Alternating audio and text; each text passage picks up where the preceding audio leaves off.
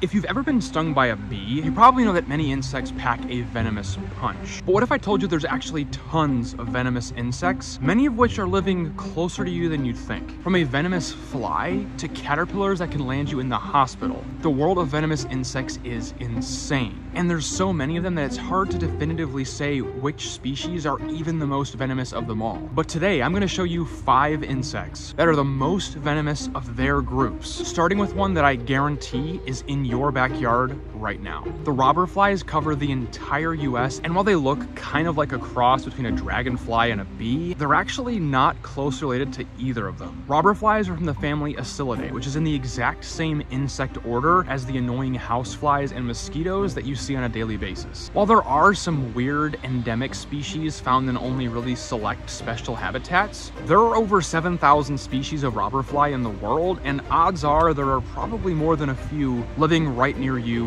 right now. These insects are diurnal active hunters, and just like the dragonflies they look like, they hunt in the air, snatching their prey mid-flight. And the way they kill their prey is with, you guessed it, venom. Using their piercing mouthparts, these flies deliver a cocktail of neurotoxins, paralyzing the insects they eat in seconds. Because they don't eat solid food, their venom also dissolves their prey from the inside, and they slurp that juice up like a milkshake. And since they're venomous, you're probably wondering, well, can they bite? And the answer is yes, and it's very painful. There's a lot of variety in the sizes of robberflies, but the bigger ones definitely pack a punch. But since they're not parasitic like horseflies or deerflies, they're not really gonna seek you out to bite you. They're pretty much only biting humans when they are actively being picked up. So unless you're researching robberflies for something and you're handling them with your bare hands, I don't think there's any scenario where you'd be getting bitten by a robberfly. For the most part, these insects are happy to actually eat many pest insects that might be in your backyard.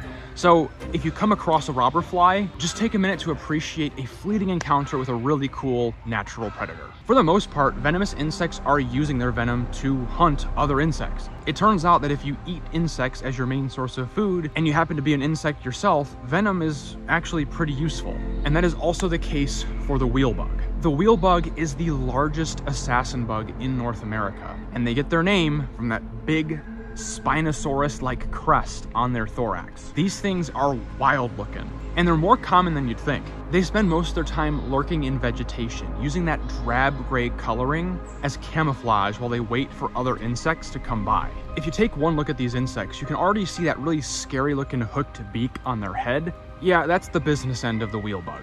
They're using that rostrum to deliver a powerful cocktail of destructive venom into their prey. The venom of the wheelbug is cytotoxic, which means it attacks the cells of its victims. When I ran lab tests on this venom with human blood, it actually triggered all of the cells in the sample to spontaneously die. And what's happening when this venom gets inside its prey is it's killing tissue, bursting cells, and destroying proteins, turning their insect kills into insect slushies, which the wheelbug slurps out using that same rostrum as a straw. To say the wheelbug bite is unpleasant honestly does a disservice to anybody in the comments who has been bitten by a wheelbug. It's a pretty bad bite. This insect bite is so painful, it's actually dethroned pretty much most, if not all, of our native wasps. It may even be worse than the tarantula hawk. Because that venom is cytotoxic, it's going to destroy a lot of the tissue where it bites as well, causing swelling, pain, and oftentimes even scarring. These assassin bugs are no joke. Now, there is a common misconception that the wheelbug transmits Chagas disease, and while that parasite is transmitted by an assassin bug, wheelbugs do not carry it. So while a wheelbug bite is very painful, unless you happen to be allergic to the venom, it's not life-threatening. The nice thing about these insects is they are very mild-mannered, and like other ambush predators, they actually rely on their camouflage to keep them safe. These guys prefer to stay hidden in the plants, waiting for insects to come to them. They have no interest in picking fights with humans. This next insect actually does tend to bite people a lot more often. It's actually where it got its name, the toe biter. These giant water bugs are huge. They're actually the largest true bugs in the world, and they are ferocious predators in the aquatic ecosystems they call home. They sit extremely still, clinging with their back legs to vegetation, and they look just like fallen leaves. But here's the kicker. Where assassin bugs and robberflies are primarily hunting other insects, the giant water bug is hunting fish and amphibians. And even some of the larger species abroad have been known to take down baby turtles and snakes. So this means that their venom is adapted to killing vertebrates. Now, normally I like to rank venom potency in terms of actual measured lethal dose, but with insect venoms, we've studied so little of them that there isn't any data on how toxic the venom of the toe biter is versus the assassin bug or pretty much anything else on this list. But I rank the toe biter higher than the assassin bug because of the fact that its venom does kill vertebrates. And anyone who's been bitten by a toe biter knows that it is quite unpleasant. It is a sharp, powerful sting that causes lots of swelling, inflammation, and potentially scarring, just like the Wheelbug. The only problem is I don't know anybody who's been bitten by both a Wheelbug and a giant water bug, so I don't know which one is necessarily more painful. What we do know is their venom is highly cytotoxic. Like the assassin bug, they can't eat solid food, so they're liquefying their prey while it is still alive and drinking the liquefied innards out with their straw-like mouthparts. If you are a fish or a tadpole, the bite of the toe biter is terrifying. But fortunately, they're not actually aggressive. See, bites from these insects happen when people are wading barefoot in the ponds and creeks they call home. When you accidentally step on one of these insects, they're gonna bite in self-defense, and it is very, very painful. Because people are usually getting bitten while they're wading, it's actually where these insects got the nickname toe biter, because people were actually physically stepping on these insects, and the giant water bug would latch right onto their toes in the water. One of my favorite things about these insects is they can fly. So not only are they these huge venomous predators of aquatic ecosystems, but they can also turn up at your porch light. And that's where most people are usually finding these bugs. They are big, they look like aliens, and they might be a little bit scary, but rest assured, the insects get even more scary from here. This insect is actually the only one on this list that is regularly known to put people in the hospital, even if they aren't allergic. And while this segment is gonna focus on the flannel moth caterpillar or the tree asp, I'd like you to go to bed knowing tonight that there are a lot more venomous caterpillars than just the flannel moth. Many of the silk moth caterpillars have venomous spines, and there's even debate on whether the saddleback caterpillar is more venomous than the flannel moth. The thing about being a caterpillar is you're slow moving, you're super juicy, and have been eating plants your entire life. Since plants have a lot of sugar, as far as many of your predators are concerned, you are basically just a big wiggling piece of candy. Tons and tons of energy and nutrients packed into every single caterpillar. So in order to survive, many of them have evolved a lot of really cunning defenses. And in the case of the flannel moth, it is a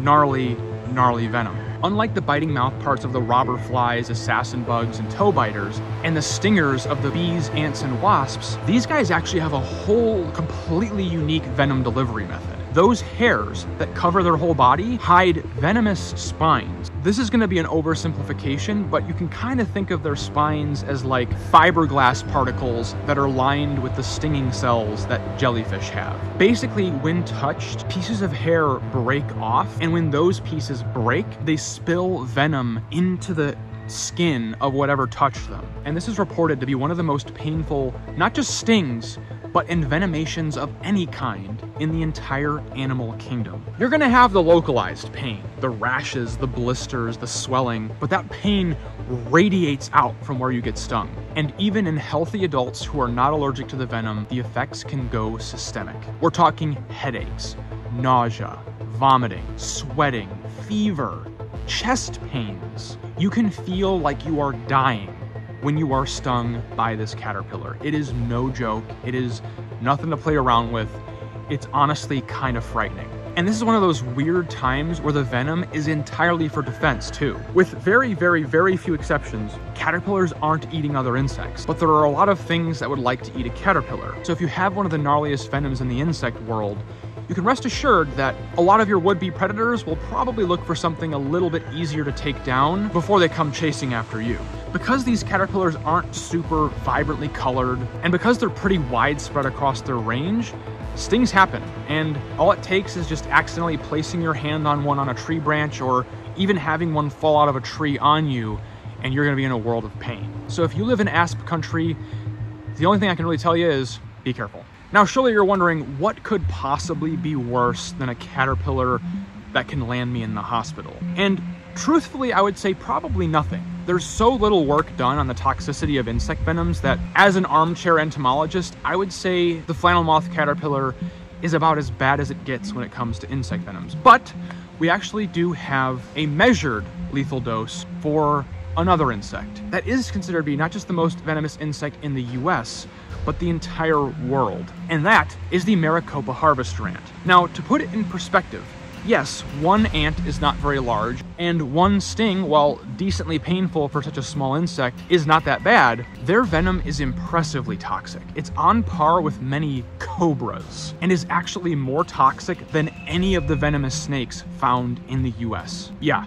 these guys are gnarly. Found throughout the southwest US, the Maricopa harvester ant is a small orange ant, and they get their name from the way they actually harvest plant material from around their vicinity. In the deserts they call home, they're actually a really important part of the ecosystem because surface conditions are so dry that plant material just dries up, shrivels, and doesn't really biodegrade back into the environment. But under the ground, meters below the surface where their food stores are, it's much more damp, and these nutrients can actually get back into the environment more easily. So in many ways, the harvester ant is a vital part of what keeps the desert ecosystem alive. These ants do occasionally take insect prey, but they're primarily herbivorous. That venom, that sting, is to help keep potential invaders at bay. Their venom is very toxic, but one ant doesn't contain very much venom at all. But a mature colony could have thousands of workers, and if you enrage an entire colony and get swarmed, you could be in serious trouble. For somebody my size, it takes about 600 stings to put you in the grave. That sounds like a lot, but if you have hundreds of ants crawling up your legs, 600 is a lot less than you'd think. Even just one sting can have systemic effects, causing muscle aches, spasms, and even fatigue for days on end. I've seen harvester ant stings compared to mild black widow bites. So even though it takes 600 to kill someone my size, it's possible that because of how toxic that venom is, that it may actually take less for my body to go into shock and then die. So harvester ants are definitely something you want to respect and keep your distance from. Fortunately, unlike fire ants, they are native and they aren't aggressive. They're not going to actively seek you out. They're not going to sting without warning. In fact, because of course I did, I tried to test the sting, and many of them wouldn't even attempt to sting. You pretty much need to be an active threat to their colony for them to waste that precious venom on you. And because they're so important to the actual ecosystem they come from, I don't think of them as a venomous insect to fear, but something that's actually really, really cool and unique about the insect world here in the US. And that's part of why I love insects so much. At their small size, they face so many different challenges. It's forced them into all kinds of creative adaptations, from powerful armor, cunning camouflage, and these toxic venoms. But just like there's lots of venomous insects that are injecting their toxins, there are tons of poisonous insects too, where if you eat them, you're in trouble. And just like the venomous ones, I bet there are some poisonous insects living in your backyard right now. If you want to learn about the most poisonous insects in the US, check out this video right here. Hope to see you there, but until next time, don't forget to get outside and find your own adventure.